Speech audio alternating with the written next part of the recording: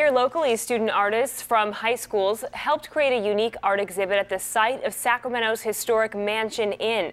Their work was on display at a festival this afternoon. It's all part of this exhibit called Tearing Walls Apart. You're looking at some of the art there. The creator of the project talks about how students were given free rein to paint the walls inside of the hotel.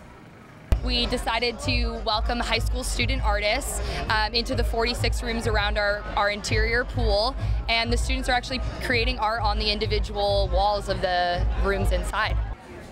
And there were some celebrity judges there. They included Mayor Darrell Steinberg, who you see right there, and Congresswoman Doris Matsui. They selected 4 student artist teams and individuals and honored their work.